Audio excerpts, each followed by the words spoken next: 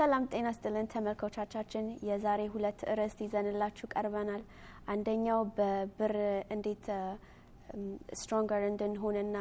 ክሬዲት ካርዳችን ማኔጅ ማድረግ እንደምንችል ሁለተኛው ደግሞ it's about 401k life insurance እንዴት እንደምናደርግ ዛሬ እንግዳ ይዘንላችሁ መጣናል የቲ እሳቱ ነው ስሟ she's a financial consultant እና የሪማክስ ኤጀንት ቤት አሻጫጭ ነች thank you በጣም የቲ እዚህ መቅረብሽ ዛሬ በጣም እናመሰግንሻለን ትንሽ ደግሞ እስቲ ራስሽን አስተዋውቂን እሺ አመሰግናለሁኝ ሰላም ስሜ የቲ እሳቱ ይባላል በጣም ስለጋበዛችሁኝ እኔም አመሰግናለሁኝ ከብዙ ከሄድኩባቸው የኢንተርቪዎች በጣም ለየት ያለ እህትነትን ቤተሰባዊነትን ቅርበትን የሚያሳይ አቀባበል ስላደረጋችሁልኝ እጅግ በጣም ሁላችሁንም አመሰግናለሁኝ በዚህ በስቱዲዮ አመሰግናለሁ የቲ እንግዲህ እኔ ፋይናንሻል ኮንሰልታንት እና ሪል ስቴት ሪማክስ አሊጀንስ ላይሰንስድ ኢን ቨርጂኒያ ኤንድ ዲሲ በሁለቱ ከተማዎች ውስጥ ሪል ስቴት ፕራክቲስ አደርጋለሁኝ እንዲሁም በ14 የአሜሪካን ከተማዎች ውስጥ ፋይናንሻል ሰርቪስን አገለግላለሁና ያ ነው የኔ ያለሁበት ፕሮፌሽን በአሁኑ ሰዓት ዋው ብዙ ስራ ያለሽ ያ በጣም ግን ወደዋለሁ መስራውንና እንደ ብዙ ማድረግ ያለውምና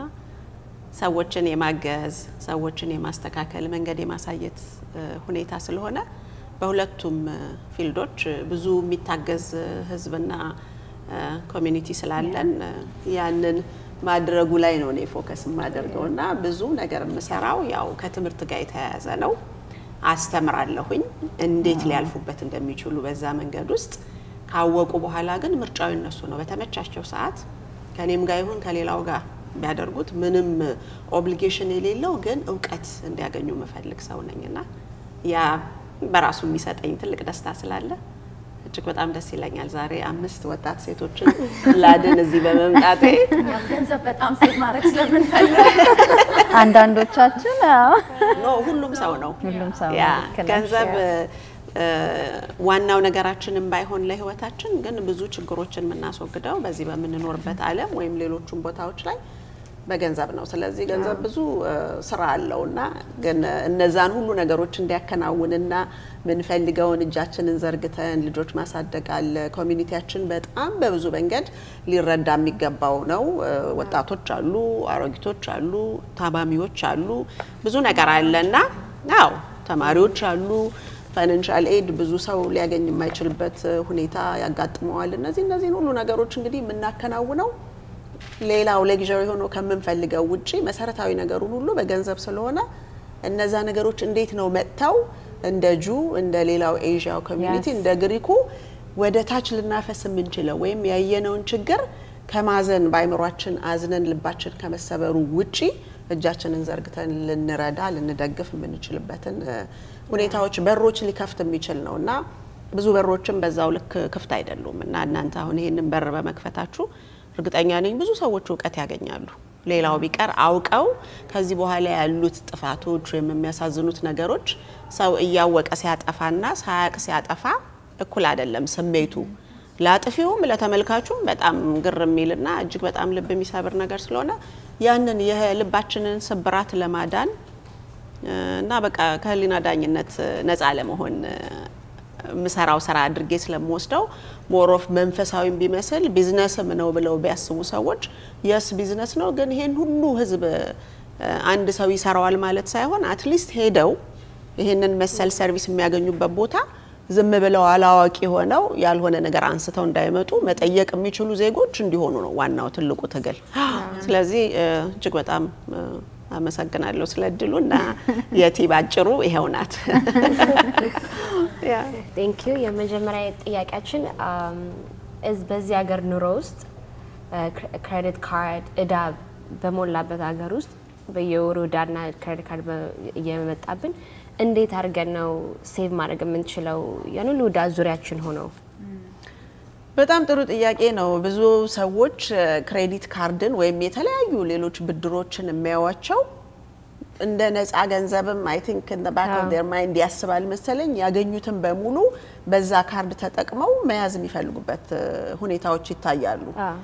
ያ ትክክል አይደለም ሁሉ ጊዜ ያ ገንዘብ የአንድ ድርጅት የአንድ ፋይናንሻል ሰርቪስ ኢንዱስትሪ ገንዘብ ነው ለምሳሌ ክሬዲት ካርድን እንውሰድ አዲስ ሆኖ አንድ ሰው ከሌላ ዓለም ላይ ወደ አሜሪካን ሲመጣ ሴኩርድ የሆነ ክሬዲት ካርድ የሚሆን ወይም ደግሞ በሚያገባው ገንዘብ ወይም ኮሳይነር ኖሮት አብሮ ክሬዲት ካርድ እንዲሰጠው አፕላይ ያደርጋል የሚሰጠው በግምት ለዚህ ዲስከሽናችን እንዲሆን 10,000 ብር ላይን ኦፍ ክሬዲት እስከ 10,000 ብር ድረስ መጠቀም የሚችልበት ክሬዲት ካርድ ሊሆን ይችላል ያ ሰው 10,000 ብር ተሰጥቶኛል ብሎ የሚፈልገውን ነገር የቤቱን ፈርኒቸር ምኑን ኤቭሪቲንግ ሊሞላ ይችላል መጀመሪያ ነገር አጠቃቀሙን ማወቅ ነው እንጂ መቀበሉ ክፋት የለውም ከተጠቀምነው ግን ምንድነው ሊያመጣ የሚችለው ከበስተኋላ ያለው ነገር ለብዙ ሰው ለኛ ወገኖች ብቻ ሳይሆን በጣም ለብዙ ሰው እንግዳና ግርሚል ነገር ነው ነገር ግን ሰዎች ክሬዲት ካርድ ሲሰጣቸው አንደኛ ተጠቅመው ወዲያው መክፈል የሚችሉትን ያህል መጠቀም አንዱ ነገር ሁለተኛ ነገር ያንን ክሬዲት ካርድ ሲጠቀሙ ከ50% በላይ ያን ክሬዲት ካርድ ከተጠቀሙት ያ ባንክ በከፈሉ ቁጥር ወደ ክሬዲት ቢሮ ሪፖርት የሚያደርገው ነገር አለ ያንድ ሰው ክሬዲት ሂስትሪ 100 200 400 ምናምን ይያለ በ800ዎች ቤት ውስጥ ሁሉ በጣም ጥሩ ክሬዲት ያለው ሰው A+ ክሬዲት ያለው ሰው ተብሎ የሚባለው አለው ስለዚህ እነዛ ሪፖርት የሚደረግላቸው Equifax Transamerica ወይም ሌሎቹ እነዚህ ክሬዲት ሂስትሪያችንን የሚይዙ የዛን ሰው አጠቃቀምም አብሮ ነው ሪፖርት የሚደረግላቸውና እከሌ ከተሰጠው 10,000 ብር ላይ 9,000ን ተጠቅሟል ሲባል ሬድ ፍላግ ያለበት ዳታቤዝ ውስጥ ነው የምትገቢው ገንብተሽ የነበረው ክሬዲት ሂስትሪ ሁሉ ወደ ቁልቁለት እየሄደ ነው እና ሌላ ነገር ለመጠቀም ፈልገው ደግሞ ሌላ ቦታ ይሄ ብድር ጠቅሞኛል ቤቴን ሞላው መፈልገው ነገር አደረኩኝ ብለው ደግሞ ወደ ሌላ ብድር ሲሄዱ ሊሰጧቸው ይችሉ ይሆናል ግን ያዩታል ክሬዲት ሂስትሪያቸውን አስበው የሄዱት 10,000 ብር ከሆነ የሚያገኙት 10,000 አይደለም እዚህ ጋር በጣም የሚያስፈሩ ሰዎች ናቸው አያያዛቸው ልክ አይደለም የሚለው ካታጎሪ ውስጥ ስለገቡ 10,000 ብር ፈልገው 1,000 ብርም ሊሆን ይችላል የሚሰጣቸው ያ ድርጅት እሱ ብቻ አይደለም የሚሰጣቸው 1,000 ብር መጀመሪያ ላይ ያገኙት የ10,000 ብር ክሬዲት ካርድ በ3 ወይም በ4% በ5% ከሆነች ወለዷ እዚህኛው ጋር ግን ኦሬዲ የሚያስፈራ አደገኛ ሰው ነው የሚባለው ውስጥ ስለገባ እዛ ጋር የሚያገኘው በ8ም ሊሆን ይችላል ከዛም በላይ ሊሆን ይችላል ክሬዲት ካርድ በአሁኑ ሰዓት 21 23 26% ድረስ ከ18 ጀምሮ ቻርጅ ያደርጋሉ ስለዚህ እነዛን ወለዶች እንዴት ነው ሰው መክፈል ሳይሆን ወደ ራሱ ማስቀረት የሚችለው የሚለውን ነገር አንድ ሰው ክሬዲት ካርድ አፕላይ ሲያደርግና ሲቀበል አጠቃቀሙን ማወቅ አለበት የሚችል ከሆነ ወዲያው ተጠቅሞ ወዲያው መክፈል የማይችለውን ነገር ደግሞ ለረጅም አመት ካልኩሌት ተደርጎ ሲሰጠው ያዳ እነዛ ሰዎች በዛን ጊዜ ውስጥ እዳውን በ5 አመት ብሎ ለምሳሌ መኪና ቢሆን በ5 አመት ይከፍለኛል ብሎ የ5 አመት ኢንተረስት ካልኩሌት ተደርጓል በ2% ሊሆን ይችላል በ4.5 ሊሆን ይችላል በሰጣው ኢንተረስት ሬት ያን 4.5 እነሱ ለሚሰጡት ገንዘብ ያ ሰው ከሚከፍል 4.5ቱን ወደ 2 ማውረድ ይችላል በራሱ ያንን የሚያደርግበት እንዴት ነው በየወሩ ተጨማሪ ለሚከፍለው ተጨማሪ አድርጎ 100 ብር ከሆነ በወር እንዲከፍል የሚጠየቀው 200 ብር አድርጎ ሲከፍል በ5 አመት ሳይሆን በ2 አመት ተኩል ከፍሎ ጨረሰ ማለት ነው ስለዚህ የ2 አመት ተኩል ኢንትረስት ካልኩሌት ሲያደርገው በጣም ብዙ ነው ያሸነፈው ማለት ነው እንደዛ ስናረግ ያ ኤክስትራ $100 ስምት ያደርግ ነው ወደ ኢንትረስት how do we know ወደ ኢንትረስት አይሄድም ያለው ወደ actual ወደ principal usually recommended የሚሆነው የምትከፍሉትን ተጨማሪ ብር ከተባላችሁት ውጭ የሚከፈለው principal payment የሚለውን ቼክሽ ላይ ሜሞ ላይ ለprincipal payment ብለሽ ስትልኪ አፕላይ ያደርጋለብን እንጂ principal payment እንጂ ዝም ብሎ ከላክ ነው አንዳንድ ጊዜ ዝም ብሎ አፕላይ ያደርጉትና head of time እንደከፈለ ሰው አድርገው ዝም ብሎ ይቀመጣል እዛው ስለዚህ በደም ስፔሲፋይድ የሆነ ይሄንን ቼክ የምልከው ወደ ፕሪንሲፓል እንዲሄድ ነው ብለው ሲሉ ኤግዛክትሊ ኔክስት ታይም የሚመጣው ቢል ፕሪንሲፓሉ ወርዶ ሚኒመም ፔመንቱን ቀንሶ ነው የሚመጣው ስለዚህ እነሱ ስቲል ታይም ፍሬማቸውን ያንን ማግኘት የሚፈልጉትን ገንዘብ ለማግኘት እየለጠጡት ነው ያሉት ለዚህ ነው ሚኒመም ፔመንቱ ያነሰ የሚመጣው ሞር ገንዘብ በመንከፈል ጊዜ ስለዚህ እነሱን ጨዋታዎች ማወቅ ነው የባለጸግነት የሀብት ምንጩ እና እነሱ ሊያገኙ ያሰቡትን ኢንትረስት ቤት ማስቀረት ነው ዋናው የባለጸግነት መንገዱና ምንጩ ማለት ነው ስለዚህ ክሬዲት ካርድ አጠቃቀምን በሚመለከት ይሄ ነው recommended ተብሎ የሚሰጠው እኔ ግን ወይ sorry no አይ መጀመሪያ ጥያቄ እሱ ነው የክሬዲት ካርድ ነበር ግን የኔ ዋናው ጥያቄ የነበረው አብዛኛው ሰው ያው በየወሩ ምን ከፍለው እዳ ሲባል የምንኖርበት የቤት ክራይም ይሆናል የስልክ ቢል ያለው ምን ተጠቀመ በዙሪያችን የምንጠቀምበት ነገር እሱን ከፍለን አንዳንድ ሰው ያቅታዋል ሴቭ ለማድረግኛ እንዴት አድርገን ነው ሴቭ ማድረግ የምንችለው ለእንደሱ አይነት መልእክትሽ ምንድነው ለነሱ አይነት ሰዎች what's the best way ሴቭ ለማድረግ ብዙ ቢልሽ አራውንድሽ ሆኖ ማለት ነው ብዙ ላይፍ ቢል ማለት ነው አዎ እውነት ነው የላይፍ ቢል አለ ግን ከምናገኘው ጋራ ተመጣጣኝ የሆነ መሆን አለበት ኑሯችን በኮምፒቲሽን ሳይሆን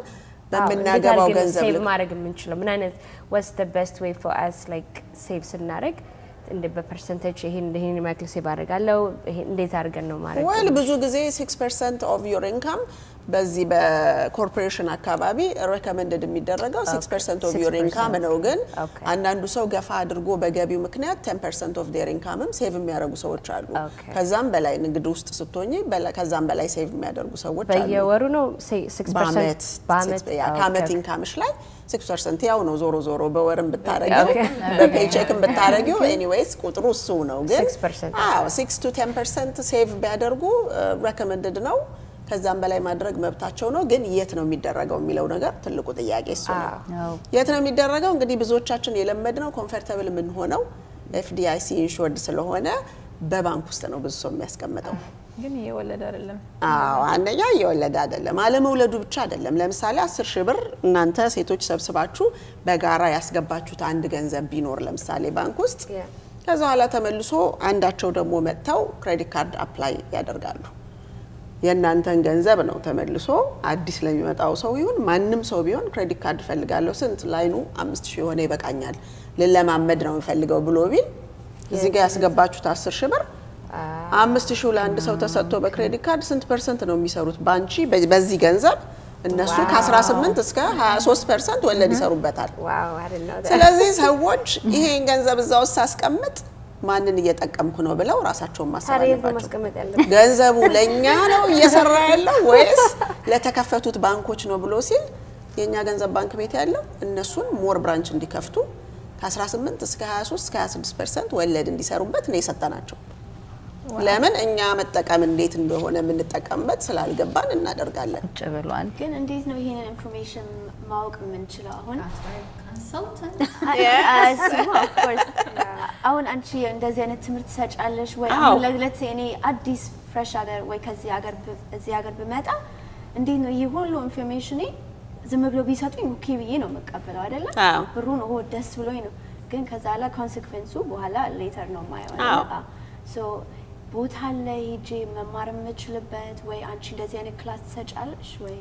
እኔ እንደዚህ አይነት ክላስ በግልም በጋራም ሰጣለሁ ለኮሚኒቲው በብዛት ቢሆን ጥሩ የሚሆነው ሰው ወደ ቀናነት መምጣት ቢችል የተለያዩ ድርጅቶች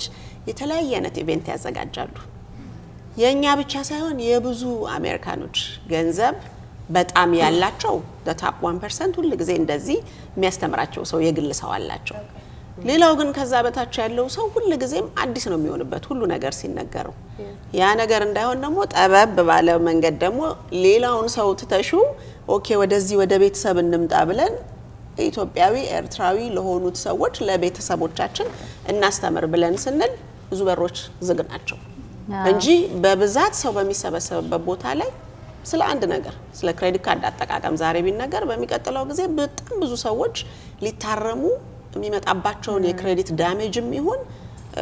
ባንክራፕሲም በየው ምንም በየው የሚመጡትን አደጋዎች መጠበቅ ይቻላል ያንን ስታስተምሪ ነው እኔ ማንንም ሰው ቻርጅ አላረግም 100,000 ሰው ህይወቱን እስኪያስተካክልና እስኪለወጥ እስካየው ድረስ ስለ ኮንሰልቴሽን እኔ ስለ ገንዘብ ላስብ አልችልም ምክንያቱም አሁን ሰዎች እዚህ ጋር ወድቀው ብናይ ሰው just የእግዚአብሔር ፍጥረት ታዩ የኛ ኢትዮጵያዊ ኤርትራዊ የሆነ ሰው አይደለም ሰው ወድቆ ብታይ ለማንሳት እጁን ቢሰጥሽ አንሺን ብሎ ቢል ስንት ትከፍለኛለህ ብለሽ አትጠይቁም አይደል እንዴ ቤዚካሊ አሁን እኛ ብቻ አይደለንም በጣም ብዙ ሰዎች ከሚመጣው የፋይናል ፋይናንሻል ሪቮሉሽን ምን ያህሉ ሰው ሪሊ ራሱን ጠብቋል ብለሽ ስትይ እንደሚመጣም የሚያውቅ ሰው የለም ስለዚህ በሙሉ አንድ ጨለማ ቦታ ጋር ቁጭ ያለን ሰው ትንሽ ላይት በልብ ለማብራት እዚች ጋር ስዊች ባደርግ ብለሽ ስትይ አይ እዛው ጨለማ ውስጥ እንዳሉ የራሳቸው ጉዳይ እንጂ እዚህ ጋር ብርሃን ይዞ የሚመጣን ሰው አናስገባም ብሎ በተለያየ ኢንስቲትዩት ውስጥ ያሉ ሰዎች እንደዛ በሩን የዘጉበት ኮሚኒቲ ስለሆነ ያለ ነው ምንም ማድረግ አይቻልም ቸርች ነን ፕሮፊት ነው ሌላ ነን ፕሮፊት ቱ ሜኒ ነን ፕሮፊት ነን ፕሮፊት ለኔ የማየው በጎ አድራጎት ስለሆነ ኤኒቲንግ በጎነት ሽያጭን ያስወገደ ግን ስጦታ የሆኑ ነገሮች ሲመጡ በሩ እንዲከፍት ነው ለኔ ጭንቅላት የሚያስበው ግን ሪሰንትሊ እየተማርኩ የመጣሁት ኖ ነን ፕሮፊትም one kind of business ነው ስለዚህ ቢዝነስ ስለሆነ ክላሽ ያደርግባቸዋል ለዚህ ነው በራቸውን የማይከፍቱት እንጂ እኛ ያለን በጎ አድራጎት የሚባለው መንፈስ ስላልሆነ ምንም ማድረግ አይቻልም ስለዚህ እኔ የራሴን ዩቲዩብ ቻናል ከፍቼ ለሚሰማ ሰው አስተምራለሁ ከመላው ስቴት የሚደውሉ ሰዎች አሉ including Malaysia አሁን ካሊፎርኒያ የ3 ሰዓት ልዩነት ስላለ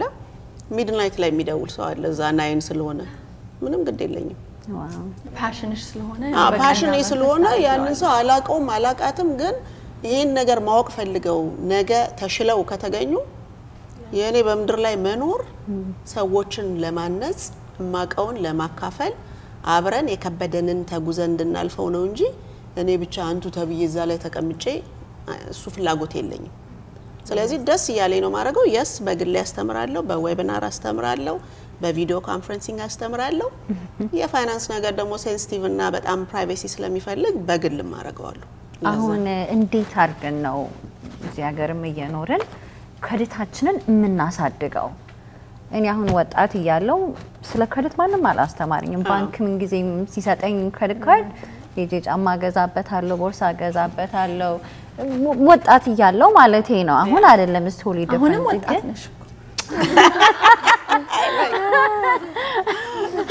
አመሰግናለሁ ግን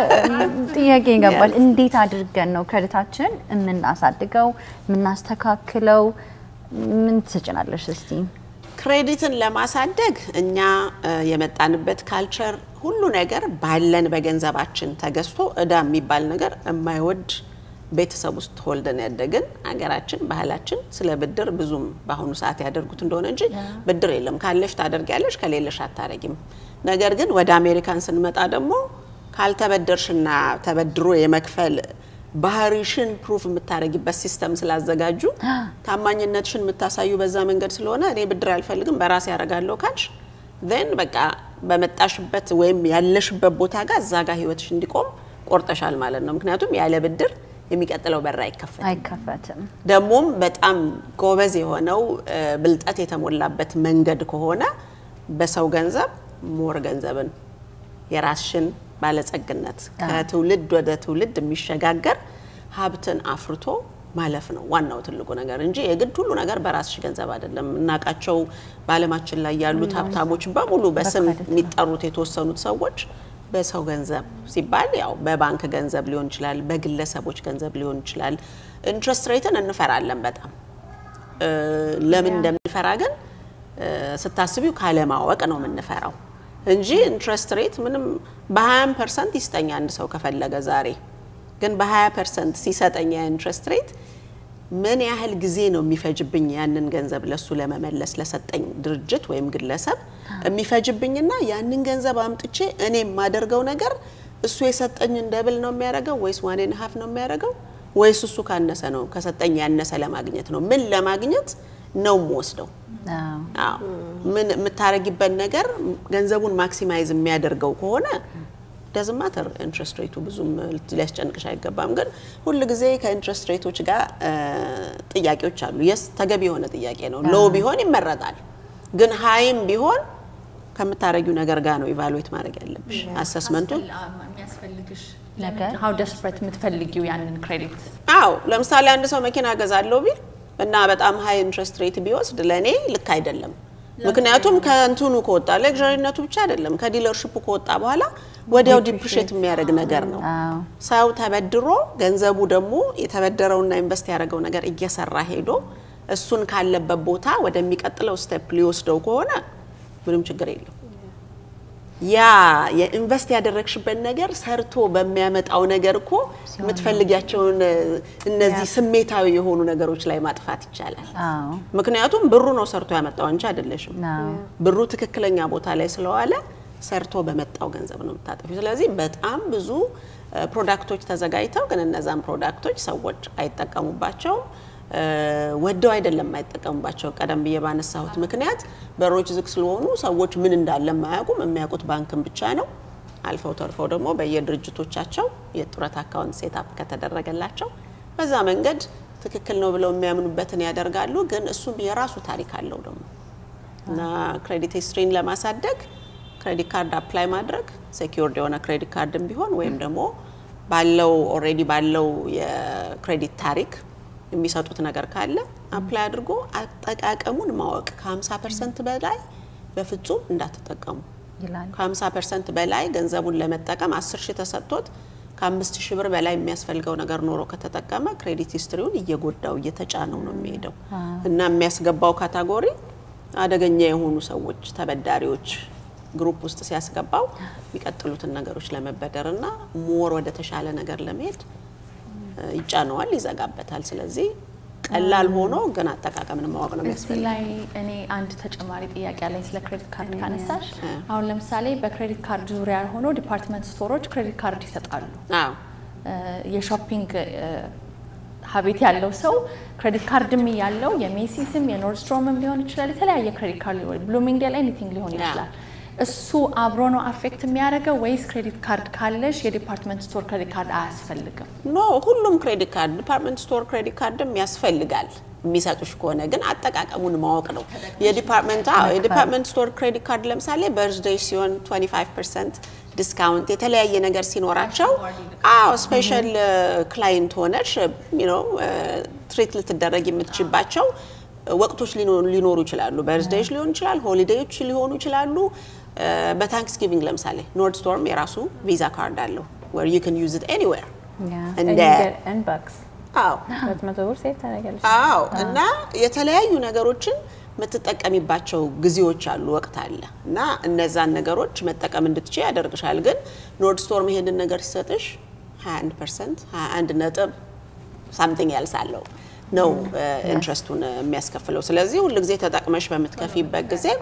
ቶሎ መክፈል አለብሽ ወይም ደግሞ ካሰቡት ጊዜ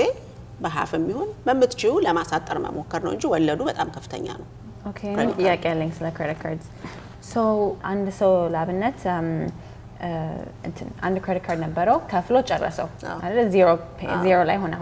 አሁን እሱን ክሬዲት ካርድ ዩዝ ጉድ ሶ ዳት ቴምፕትድ እንዳይሆኑ ሌላ ነገር ለመግዛት ወይንም ደግሞ ክፍት ሆኖ ዜሮ ሆኖ ይሆንና ክሬዲት ስኮራቸውን ወደ ላይ ያደርጋል አይደል if they leave it open አሁን እንግዲህ ክሬዲት ካርድን መክፈል ወይም ደግሞ ማንኛውንም እዳ መክፈል እንደተዘጋ ሪፖርት ሲያደርጉ ወደ ክሬዲት ቢሮ ክሬዲት ስኮርሽን ከፍ ያደርጋል ሲዘጋ ኖ እዳው paid off ሲሆን ያለብሽም ባላንስ ወደ ዜሮ ስታመጪ ነገር ግን ዜሮ አመጣሹ ማለት ክሬዲት ካርዱን ዘጋሹ ማለት አይደለም መዝጋቱም ሬኮመንድድ አይደለም ስትዘጊው ክሬዲትሽንም አፌክት ያደርጋል ክፍት ሆኖ መቀመጥ አለበት ራሳችንን መቆጣጠር መቻል አለብን አጠቃቀሙን አውቀን ሁለተኛ ነገር ደግሞ በጣም ለረጅም ጊዜ ክፍት ሆኖ ሲዘጋ ካልተጠቀምሽበት እነሱ ይዘጉታል እነሱ ሲዘጉትና እኛ ስንዘጋ የሚያመጣው ኢፌክት እኔ ደግሞ የሚያስጠላኝ ምንድነው ኦኬ ዜሮ ተውኩት እንበል ግን ስቲል ያቺ annual fee አለች 50 ብር ትሁን 100 ብር ይሁን even on American Express ካልተከፈለ በአመት $500 አንዴ ያለው annual fee because American Express በጣም preferred ለሆኑ ሰዎች financially stable ለሆኑ ሰዎች ፒክ ያረጉ የሚሰጡት ስለሆነ ምትከፊውም በወር አንዴ ተጠቀምሽው ነው ወዲያው መክፈል ስላለብሽ financial stability የሚፈልግ የክሬዲት ካርድ አይነት ነው ስለዚህ እሱን የሚያገኙት ሰዎች ደግሞ ስቴቢሊቲውም ስላለ ይፈልጉታል they're going to use it they're going to use it በጣም ብዙ ቤኔፊቶች አሉት እምልሽ በተለያየ ቦታ travel ስታረጊ መስቲና እሱን የሚፈልጉ ሰዎች እንዳልኩሽ either middle upper class ወይም the top 1% ምንላቸው አላቸው they can afford ራሱ የሚሰጣቸው ደረጃ አለ ሄዶ ቪዛ ማስተር ካርድ ዲስከቨሪ ቻርጅ ከሚያረጋው ሰው አጠገብ ቆሞ አሜሪካን ኤክስፕረስን ቻርጅ ሲያረጉ they stand out እና የተለዩ ሰዎች መሆናቸውን ቻርጅ የሚያረጋውም ሰው ያቃል የሚያገኙት የፕራይድ ጉዳይ አለ የፕራይድ ጉዳይ አለ የሚሰማቸው ነገር አለ ስለዚህ they want that Okay. ስለዚህ ስለሚፈልጉት ምንም እንትን የለውም few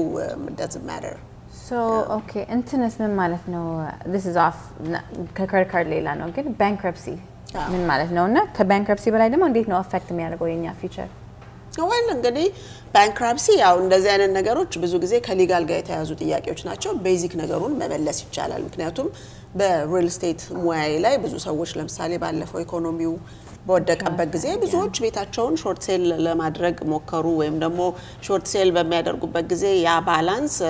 ባንኩ ባላንሱን ፈልጋለሁ ካንተ 20 50 at least 10% of what I lost maybe 500 ሺህ ብር ቤት ገዝተው በዛ በዳውን ኢኮኖሚ 250 ሺህ ብር ከመጣ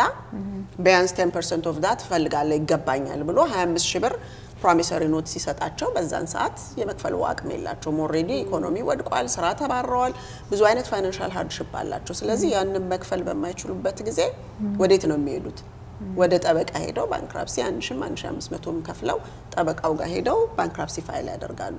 ያንን ፋይል በሚያደርጉበት ጊዜ ይቆያል እንደየ አይነቱ ቻፕተር 7 ቻፕተር 13 አይነት አለው ያንን አይነት እንግዲህ ዲቴይሉን እያንዳንዱ ምን እንደሆነ ፕሮቴክት የሚያደርጋቸው የህግ ባለሙያዎች ናቸው የሚያውቁት ነገር ግን አንዴ ያ ሬኮርዳችን ላይ ክሬዲት ፑል ሲደረግ ባንክራፕሲ እንዳደረገን የሚታወቅ ሰዎች ከሆነ ምን ፈልገው ምንድነው ከዛ በኋላ ነው ጥያቄው ከዛ በኋላ ምን ፈልገው ቤት መግዛት ከሆነ ተመልሰን 3 አመት አኒቨርሰሪ ዴቱ እንዲመጣ ይተበቃል ልክ 3 አመት ከአንድ ቀን ሲሆነው ሎን ኦፊሰር ጋር ሄደው ቢያመለክቱ እንደ ፈርስት ታይም ሆም ባየር እንደ አዲስ ሰው ትሪት ተደርገው ማንንም ሰው የሚያገኘው 3 አመት እድላላ ዋው አንዳንዱ 7 years ድረስ የሚቆዩ አሉ በፊት እንደዛ አይነት 7 years ነበር የሚታየው አሁንም ሊታይ ይችላል 7 years ድረስ ግን ሰዎች ከዛ በኋላ ህይወታቸውን ለማስተካከል ብድር መውሰድ ቢፈልጉ ችግር የለውም ለምሳሌ ከ3 አመት ካለፈ እዚህ ሀገር ውስጥ ክሬዲትሽን ትፈልጊዋለሽ ለሁሉ ነገር በጣም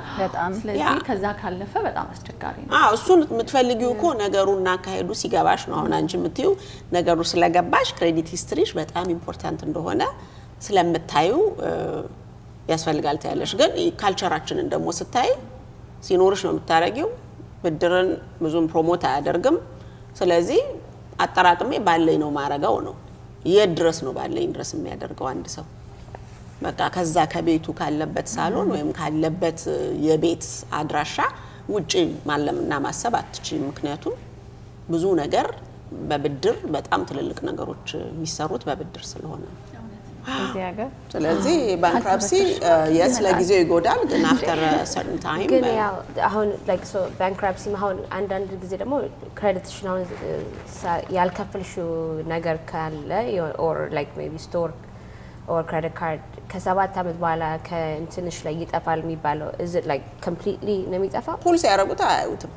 like ከ7 አመት በኋላ አያዩትም ፑል ሲደረግ የድሮ ታሪክሽ አይመጣም ሜቢ ዳታቤዛቸው እስከዛ ድረስ ሊሆን ይችላል ስቶሬጃቸው ለሌሎች አዳዲስ ነገሮች ፈልጓቸዋል እንዳለቀ ሌላ ኤክስትራ ስቶሬጅ ኖሯቸው የሚያስቀምጡበት እነሱ ለራሳቸው ሊያደርጉ ይችላል like ልክ እንደ አዲስ ነው የምትጀምሪው ማለት ነው ከ7 አመት በኋላ ማለት ነው ከ7 አመት በኋላ እንደ አዲስ ነው ምልሽ የሚሰጡሽን ሰዎች ክሬዲት ካርድ የሚሆን የምትፈልጊያቸውን ክሬዲትሽን ቢልድ ማድረግ የምትችባቸው መንገዶች በሙሉ በትናንሽ ነገሮች ትጀምራለሽ ብዙ ጊዜ ክሬዲቱ ለተጎዳ ሰው ለምሳሌ መኪና ማውጣት ይሄን ያህል አስጨናቂ ነገር አይደለም ሰጡኝ ብለው ሲሉ ሰጡው ባንክራፕሲ አድርገሽ በ6ኛው ወር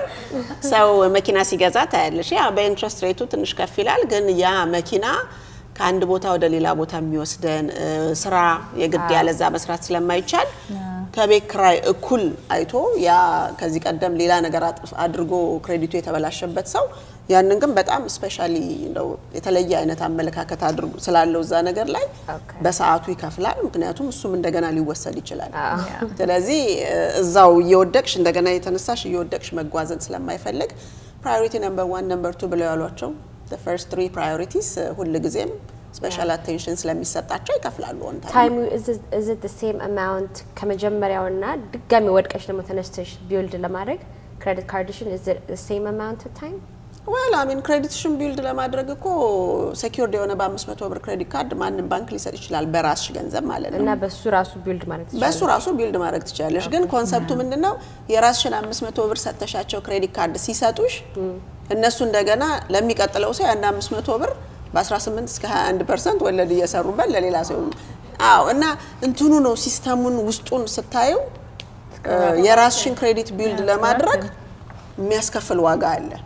ግን አንድ ያችን በ500 ሚሊዮን በ1000 ብር ዋጋ ከፍለሽ ካገኘሹ በኋላ ከዛ በኋላ አንቺ ነሽ እንደገና ወለድ መቀበል የምትችባቸው ነገር ውስጥ እየገባሽ የራስሽን ልክ እንደ ባንክ አክት ማድረግ የምትችባቸው ፕሮዳክቶች ተመረሽ በ500 ብር ተበልጫለሁ ብለሽ የምታስቢያት ኢንተረስት ተወስዶብኛል የምትይ ካለ የ5000 መውሰድ የምትችባቸውን መንገዶች መማር ነው እሱን ታስተምሪያለሽ yes ስለሱ እናውራ እንመጣለን so ከእጅ ወደ አፍ ያደረገን ሁላችንም እንዴት ነው ኢንካማችን ቡስት የምናደርገውና እናሳድገው የምናሳድገው እሱን ማውቀ well ኢንካማችንን ቡስት ለማድረግ ስለ ዳን ያወራነው አሁን ደግሞ ያ ቡስት ለማድረግ ብዙ ጊዜ እኛ ለልጆቻችን የምንነግረው የኛም ወላጆች ለኛ የነገሩት ይሄንን ትምህርት ተምራ ወይም ደግሞ ያ ወጣት ያ ልጅ የሚፈልገውን ነገር ተምሮ ከጨረሰ በኋላ እስቲ ሂድና ሌላ አንድ ድርጅት እንደዚህ የሚባል አለ ሚዛን ላይ አስቀምጦ ስንት እንደሆነ ዋጋ ይንገር ብለን ነው የምንልከው ስለዚህ ያ ድርጅት ያንን ድርጅት the same እግዚአብሔር የፈጠረውን አንጎል ወይም አይምሮ ለሁላችንም እኩል ነው የሰጠን አጠቃቀሙ የአይምሮአችንን አጠቃቀምና ጊዜውን የምንጠቀምበት ሁኔታ ሰውን ከሰው የተለያየ እንዲሆን አድርጎታል ፋክቱ እሱ ነው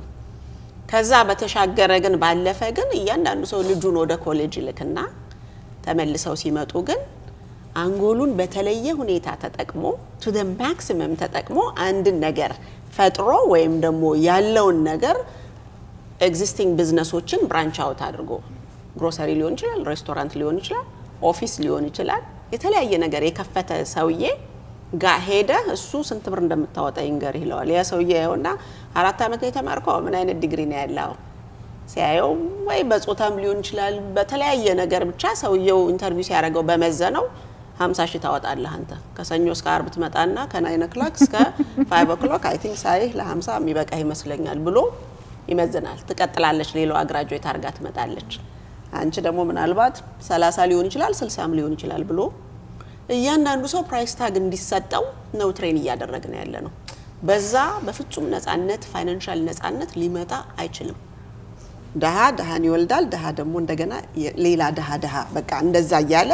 ሰርክሉን እያሰፋን ስለ ገንዘብ ጭንቀት እያወራን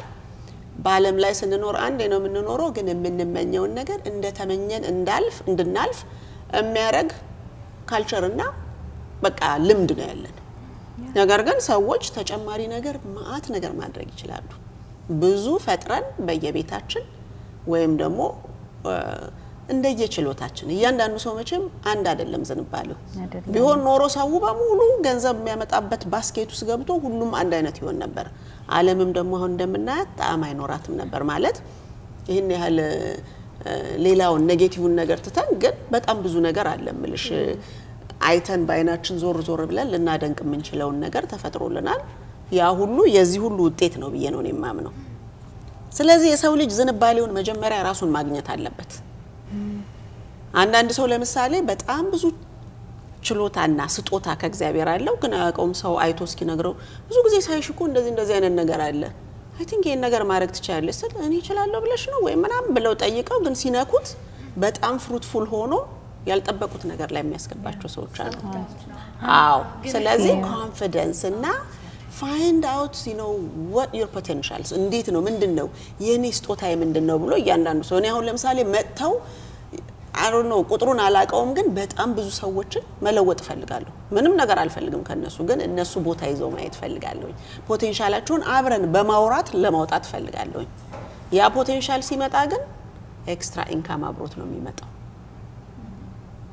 ሰው እንኳን ማየት አልፈልግም ለሚል ሰው ፈራለው ሰው ማየት ማናገር ፈራለው ለሚል ሰው እንኳን እቤቱ ቁጭ ብሎ ለምሳሌ አሁን ቨርቹዋል አሲስታንት በእኛ በሪል ስቴት ኢንደስትሪ ውስጥ ለምሳሌ ፔፐር ወርክ አያያዙ የሚያምር ሰው ትልቁ ነገር ደግሞ እዚህ ሀገር ይሄን ሁሉ ዲስታንስ ርቀን መተን የአሜሪካን የቢዝነስ አካሄድ ምን ይመስላል እያንዳንዱ ኢንዱስትሪ የራሱ ባህል አለው ያንን ባህል አዳፕት አድርጎ በቃ ሁሉ ነገር in a timely manner ሲሰራ ጥሩ አርገሽ ተናዶ እንኳን የመጣውን ሰው መመለስ ምንችልበት because እንደሱ ነው customer service ማለት አሜሪካ ነገር እንጂ ተናዶ የመጣውን ታዲያ ምን ላርገው ወይ ምን ላርግልሽ ብሎ አይደለም እንሸኘውና እቤታቸው ቁጭ ብለው virtual assistant መሆን ይችላሉ ለተለያዩ ድርጅቶች ከቤታቸው ሳይወጡ ሰው ሳያዩ ግን ጥሩ ኮሚኒኬሽን ትህትና ሰው መውደድ ማዘን የሚችል ሰው ያንን ሰርቶ ሊተዳደር ይችላል ከዛው እጂ አይ እኔ ከሰው ጋር የሚያገናኝ ነገር አልፈልግም ቢሉ ለምሳሌ በቅርቡ እንደናንተ ወጣት የሆነ ልጅ አዲስ ካምፓኒ ኢንቨንት አድርጓል ሰዎች የፈጠሩትን እናደንቃለን ምክንያቱም የፈጠሩት ሰዎች እኛን ዋጋ ፕራይስ ታግ እንዲለጥፉብን ቤዚካሊ በዛ ልምድ ውስጥ የመጣን ሰዎች ስለሆነ ሰው ይቀጥረናል ነው እንጂ እኛ ፈጥረን ሌሎችን እንቀጥራለን የሚለው ነገር ብዙ ከባህላችን ጋር ስላልሄደ አይመጣም እና ይሄ ልጅ ምንድነው የፈጠረው FedEx አለ UPS አለ USPS አለ DHL አለ እነዚህ አራት ድርጅቶች የሚያደርጉት ምንድነው የተለያዩ ፓኬጂንጎችን ፖስታዎችን ወደ ተለያየ የዓለም ክፍል መላክ ነው ስራቸው ይሄ የኛው ዜጋ የሆነው ወጣት ኢትዮጵያዊ ምንድነው ያደረገው Uber Airbnb እና Lyft ምናምን ለምሳሌ ያንን እነሱ የገቡበትን ኢንዱስትሪ እንዴት አርገው ኮንትሮል እንዳደረጉ ብዙዎቻችን እናጋለን Uber እና Lyft ያው የታክሲውን ወይ የለመዝኑን ቢዝነስ ተቆጣጣረ ከመጣችሁ ከኛ ጋር አብረን ለመስራት ፍቃደኞች ነን አንመጣም ካላችሁ ግን በራሳችሁ ጥላችሁ ትወጣላችሁ because መቀጠል አትችሉም ገበያችሁ ይለወጣል ድሮ ከለመዳችሁት ነው same thing Airbnb ሲመጣ የሆቴል ኢንዱስትሪውን ኮምፕሮማይዝ እንዲያደርግ አድርጎታል የኡበርን የሚያህል ባይሆን አሁን ደግሞ እነዚህ አራት ካሪየሮች በጣም ከፍተኛ ገንዘብ እያስከፈሉ እቃን በየአገሩ ይልካሉ ብዙ ኦቨርሄድ ኮስት አለ የሚሰራውም ትራዲሽናሊ ነው እስካሁኑ ደቂቃ ድረስ ነገር ግን ይሄ ልጅ ይሄንን ድርጅት ሲከፍት fairpackers.com ይባላል ብዙዎቻችሁ ቼክ ብታረጉት ኢንትረስትድ የምትሆኑ ይመስለኛል በዚህ ጉዳይ ላይ fairpackers.com ምንድነው የሚያደርገው ለምሳሌ እቺ ጠረጴዛ የተቀመጠችበት ስፔስም ሊሆን ይችላል ምንኖርበት ቤት ውስጥ አፓርትመንት ሊሆን ይችላል የራሳችሁ ቤት ሊሆን ይችላል as long as ሌላውን ሰው የማይረብሽ ወይም ደግሞ የተከራያችሁበት ለምሳሌ ኪራይን በሚመለከት ብላለችና ኪራይ ቤት ላርገው ብሎ ሲል ያ ከራይ የማይፈልግ ከሆነ ከአከራዮቻቸው ጋር መነጋገር አለባቸው ግን ቢዝነስ ፕሌስ ያላቸው አሉ የግል ቤት ያላቸው ሰዎች አሉ እቺን ጠረጴዛ የምታክል ቦታ ለምሳሌ ለዚህ ለፌር ፓከርስ ፖስታዎች ሊሆን ይችላሉ ሻንጣ ሊሆን ይችላል ጃኬት ሹራብ ሸራጫማ ወይም ስኒከርስ መላክ የሚፈልግ ሰው ሊኖር ይችላል ከዚህ አገራችን ወይም ወደ ሌሎች ዓለማት እነዛ እቃዎች መጥተው እዚህ ጋር በሚቀመጡበት ጊዜ every 24 to 48 hours እነዛን እቃዎች የሚወስድ ሌላ ቫን ይመጣል የፌር ፓከርስ ቫን UPS FedEx እንደሚመጣ ንብረት ያላችሁ ሰዎች ወይም ሱቅ ያላችሁ ሰዎች ኃላፊነታችሁ ምንድነው ይቺን ቦታ ፌር ፓከርስ እንደ ስቶሬጅ እንዲጠቀምባት መፍቀድ ነው every 24 to 48 hours and they get paid $1500 minimum but no every 24 to 48 hours look in the parking lot ማለት ነው እቺ ቦታ ነች እዚህ ጋር ይሄ ከሆነ የተቀመጠው ሻንጣ ቢያንስ at least 50 pound worth የሚያደርግ እቃ እዚች ጋር የሚቀመጥ ከሆነ ወደ ሌላ ሀገር መሄድ ይሄ ይነሳል ሲነሳ ባዶ ነው ይሄ ቦታ አሁንም ደግሞ ሌላ ሰው ያመጣል እና በግልሽም ማድረግ ይችላል በግልሽ ሬጂስተር አድርጋሽ በግል ቤት ውስጥ ሊያደርግ ይችላል ያ እንግዲህ ከፍተኛ ኢንካም ሊያመጣ ይችላል fair Packers.com yes no. Did you guys get that fairpackers.com yeah አሁን እንዲህ አይነት ነገር የራሳችን ሰው ፈጥሮ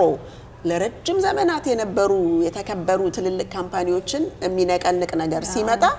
ፕራይዱ ሊኖር ይገባል ሁለተኛ ነገር ደግሞ በህይወታችን ፋይናንሻል ቼንጅ እንዲኖር የምንፈልግ ከሆነ ይሄንን ነገር ሲሪየስሊ መውሰድ አለብን በጣም ብዙ ሰዎች ሲጠይቁ ምትሰራውን ስራ ተወዳለህ ወይ ምትሰሪውን ስራ ተወጃለሽ ወይ ተብለው ሲጠይቁ በጣም ብዙ ሰው ሃይ ፐርሰንቴጁ አልወደውም ግን መኖር ስላለብኝ ወይም ገንዘብ ማግኘት ስላለብኝ እየሰራሁኝ እኖራለሁ ተዳደራለሁ ብለው ይላሉ እንደዛ አይነት ነገሩን በመንድነው የምትቀርፈው ወይም በመን ሊቆም ይችላል ይሄ ስሜት ብለስቲ ሰው የሚኖረው አንድ ጊዜ ስለሆነ የሚወደውን ነገር እያረገ እንዲኖር መጣር አለበት ግን ወደፊት ምን ይመጣ ይሆን ወደፊት እንዴት ይሆን ስራ በዚህ ይሄኛው ስራ እንደው ተስፋ ይኖረው ይሆን ወይ ብሎ ሰው የሰው ልጅ ያለማል ግን እንደነ ዋረን በፌት አይነቶቹ if you are predicting the future create it today ነው ያለው ዋረን በፌት ግን የትዬ ምን አለ መሰለሽ እኔ አሁን ልክ ነው we all have are inventors አናቀውም እንጂ ውስጣችን ውስጥ እግዚአብሔር የሰጠን እያንዳንዳችን ተፈጥሮ የተሰጠን ጸጋ አለ ያን ጸጋ ደግሞ ለማግኘት ካልቸራሊኛ አስተዳደጋችን አንቺ እንዲነሽ ጎበዝነህ እንዲሁን average ሁሉንም ሰው ዲግሬድ ማድረግ አይደለም ግን ሞቲቬት የሚደራረግ ካልቸር አልነበረም በፊት በጣም አውትስፖከን የሆነ ሰው ዝም በል የሚባልበት straight forward ሆነሽ ዶክተር ሁን የተባለው ሌላ ነገር መሆን ሲፈልግ we had that discussion last time የራሱን ፓሽን መከተል የሚፈልግ ሰው እንደዛ አይነት ኮሚኒቲ ውስጥ ያለን ህዝቦች አልነበርንም ገና እየተቀየረን ያለን አሁን ግን እዚህ ሀገር for the average Ethiopians ከኢትዮጵያ እዚህ መተው ሲኖሩ አሁን ሁሉ የነገርሽን ነገር እንዲ ባጭሩ ሰማ አርጎ የሚነግርሽ ማንንም የለም we all had to figure it out በራሳችን አሁን አንቺ in good faith ተነስተሽ ነው ኮሚኒቲውን መርዳት የፈለግሽው ግን ትምህርት ቤትም አስተምርሽም ይሄንን ነገር ከወላጆችም የሚተላለፍ ነገር አይደለም አሁን ዋረን ባፌት እንዳልሽው ለልጆቻቸው ሳይሆን ለልጅ አልፈው እነሱ በተለያየ አገር ሁሉ ኦርጋናይዜሽን ፈጥረው የሚረዱ ባለሀብቶች ናቸው እኛ እንደ ትንሽ ኢትዮጵያውያን እዚህ ሀገር ያለን ሰዎች እንደምታዩ ነው ሰላም እንዳለችው ከእጅ ወዳፍ ነው የሚኖረው ኑሮ ከባድ ነው ገንዘቡን ታይዋለሽ ይሄዳል ግን እጅሽ ላይ አይቀመጥም ተሞክሪያለሽ ሴቭ ለማድረግ by any means እንደዚህ ለኛ ራሳችን ሴቭ አድርገን አንድ ሁለተኛ ደግሞ ለልጆቻችን የሚተርፍ ገንዘብ እንዴት ነው ማስቀመጥስ ምንችለው እንዴት ነው እኛም ተረድተን ልጆቻችንን ማስረዳት ምንችለው ወል እንግዲህ ይኸውልሽ ከራስ ጋራ ኦነተኛ መሆንን ይጠይቃል ይሄ ነገር አሁን ገንዘብ ሲሆን ለምሳሌ አንድ ሰው ያስቀመጠበትን ቦታ ያቀዋል ግን አይነግርሽም ልክ ፋይናንሻል ኮንሰልታንት ጋር ሲመጣ በቃ እሱና እግዚአብሔር እንደሚነጋገሩት ኦነስት ሆኖ ነው የምፈልገው መቼም ይሆዴን የልቤን ታቃለህና ይሄን ነው የምፈልገው ብሎ ተንበርክኮ እንደሚጸልየው ሰው ምንም ሳይዋሽ ምንም ነገር ሳይደብቅ እንደሚናገረው ልክ እንደዛ ነው መናገር ያለበት ሲናገር የኔ ስራ ወይም እንደኔ አይነት ስራ የሚሰሩ ሰዎች ዋናው ትልቁ ነገራችን ያለ ቦታው ያሉትን ገንዘቦች ፈልጎ አይደንቲፋይ ማድረግ ነው ብዙ ሰው ኮምፎርታብል የሚሆነው ቀደም እንዳልኩሽ ነው ሌሎች ሰዎችን ሀብታም በሚያደርግ ቦታ ላይ በማስቀመጥ ኮምፎርታብል ይሆናል ለምን ኤኒ ታይም ሄዶ በዊንዶ ማውጣት ማግባት ይችላል የሚያወጣው ሜቢ እኔ ቀደም አስገብቼ የኔ ሄዶ ከሆነ በክሬዲት ካርድ ኩድ ያንቺ ሊሆን ይችላል ምናምን ነው ጀስት ገንዘብ ፑል ማኒ ስለሆነ የሚያገኘውን የሚፈልገው ነገር ማድረጉን ብቻ ነው የሚያየው እንጂ ሎንግ ተርሙን አርቆ ማየትን ቀደም እንዳልሽው ከባክግራውንዳችን ባለን ገንዘብ ብቻ እየተጠቀመን ያደግን ሰው ስለሆነ ይሄ ከዚህ አመት በኋላ እንዲ ይሆናል ምናምን የሚለውን ነገር ስትናገሪ በጣም ያስቸግራል ግን ልጆቻችንን ለምሳሌ ልጁን ማስተማር እንዴት ነው ልጅ ስታየው በጣም ጥሩ ልጅ አክቲቭ ነው ምናምን ጎበዝ ነው ቆንጆዬ ልጅ ነው እንደው ትምህርት ቤቱ እንዴት ነው ምናምን ብለሽ ስጠይቂ የለም it's not I mean የሚናገርም የለም እኔ ሜቢ ይሄ ለመደበቅ ተብሎ ባህላዊ ኮሙኒኬሽን ይሁን እውነት የለ ይሁን እግዚአብሔርና ያሰው ያግለሰብ እነዛ ወላጆች ናቸው የሚያውቁት ግን ግልጥልጥ አርገሽ ግን ስትናገሪ ልጆቻችንን ቢያንስ በ$50 ልናስተምር ብንሞክር እንግዲህ አንድ ሰው ፋይናንሻል ፕሮዳክት ውስጥ 50 ብር ቢያስገባ ልጆቹን በተለያየ ሁኔታ ነው የሚጠብቀው 50 ብሩ ህፃናቶች ስለሆኑ ከፍተኛ ለምሳሌ ላይፍ ኢንሹራንስ ከቨሬጅ ይሰጣቸዋል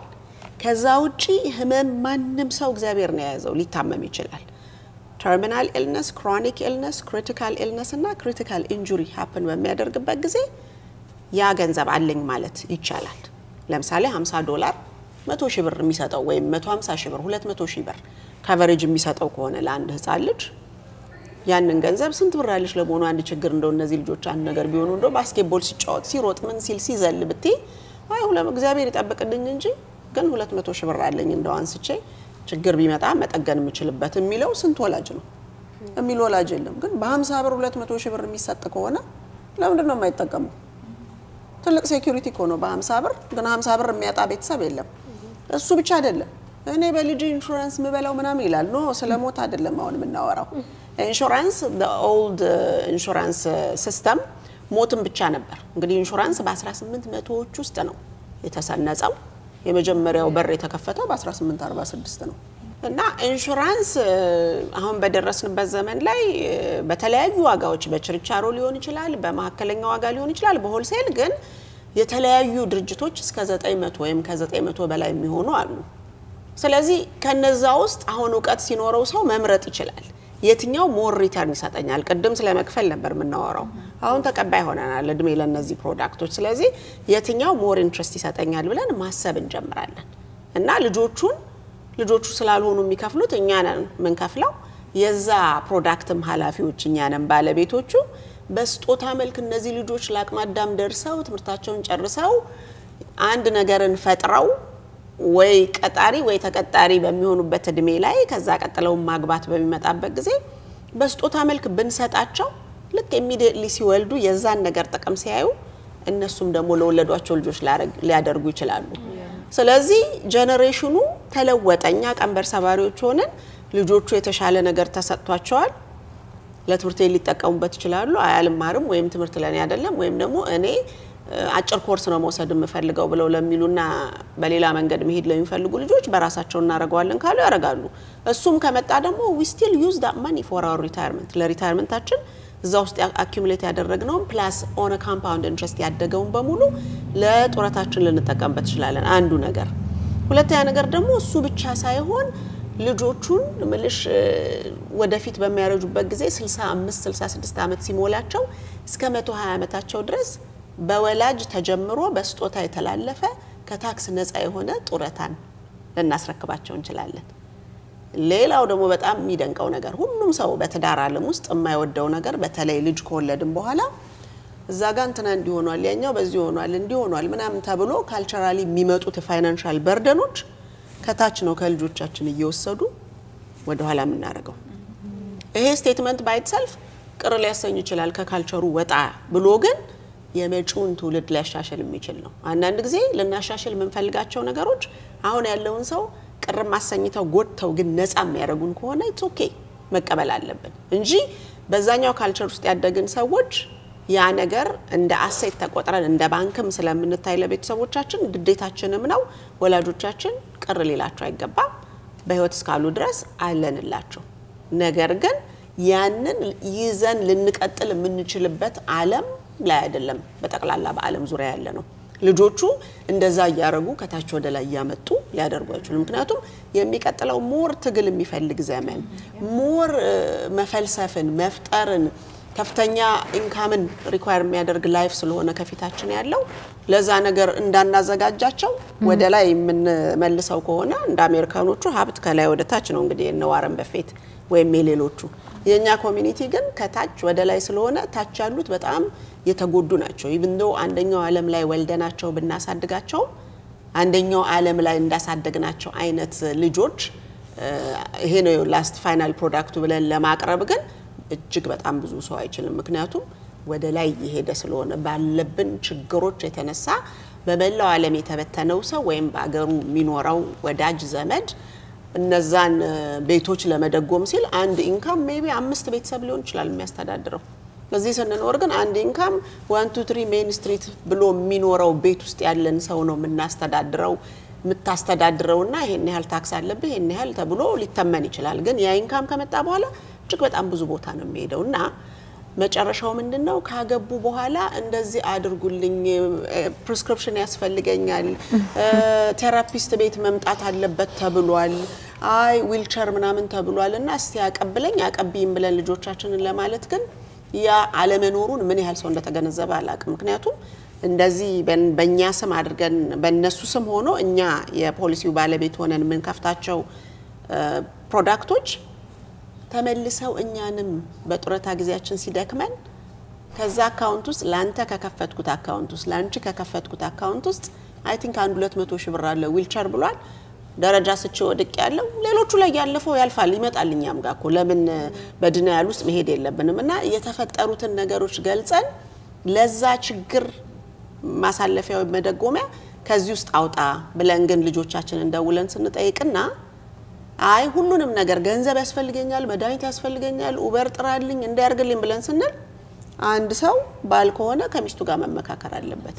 ሚስት ከሆነች ከባሏ ጋር መመካከር አለባት መጨረሻው ሪዛልቱ ግን አይቻልም አሁን ይሄኛው ለቱተር ነው ይሄኛው ለአክቲቪቲ ነው ይሄኛው የሆነ ቦታ መሄድ አለባቸው ተብሏል አንድ ሪሰርች ለምናም ተብሎ የሚመጣው ብር በሙሉ ማህተም ያለው ነው አይታይም እንጂ የት እንደሚሄድ አውቆ ነው ሲመጣ የሚመጣው ቤታችን ብሩ ስለዚህ ሁሉንም ብሮች ቼክ ሳረጋቸው ባለቤት አላቸውና ትርፍ የለውም ብትለው ሚስትየዋ ስሜቱ ደስታ ነው የሚሆነው ሀዘን ነው ጥላቻ ነው ፍቅር ነው ወደ ጥላቻ ነው የምንሄደው ስለዚህ ሰው መጠላትን እንዴት ቁጭ ብሎ እንደሚጠብቅ